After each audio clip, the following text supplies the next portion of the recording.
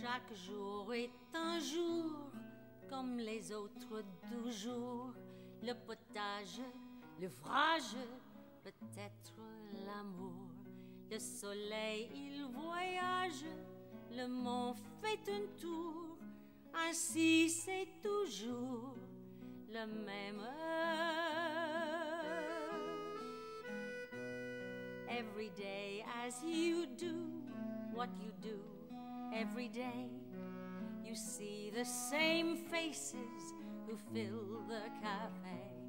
And if some of those faces have new things to say, nothing is really different. And the sheep dot the hill where the olive tree sways, and the world spins around with the greens and the greys, and you never take time out to think of the ways everything might be different. And then one day suddenly something can happen. It may be quite simple, it may be quite small, but all of a sudden your stew tastes different, and you hear the gulls cry in a different key, and you see with new eyes, and the faces you see are people you don't know at all.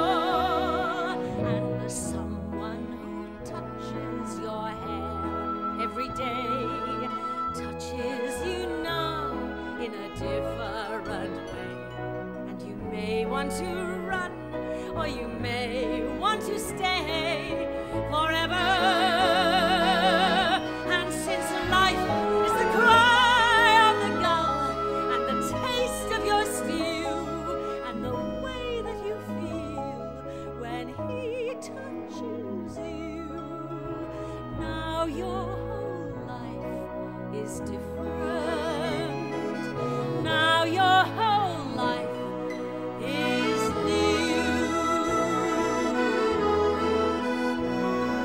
La la la la la la la la la la la la la la la la la la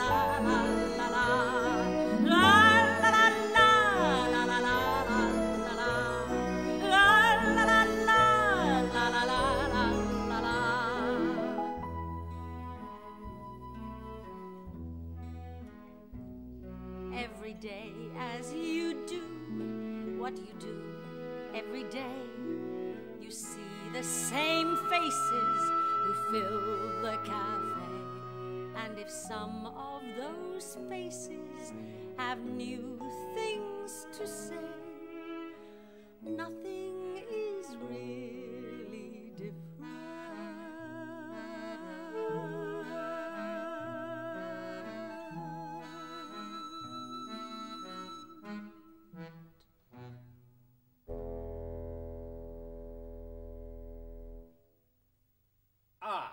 Teacher, I understand that this morning you told the children Joan of Arc thought she heard voices. Quite right. Joan of Arc is a saint.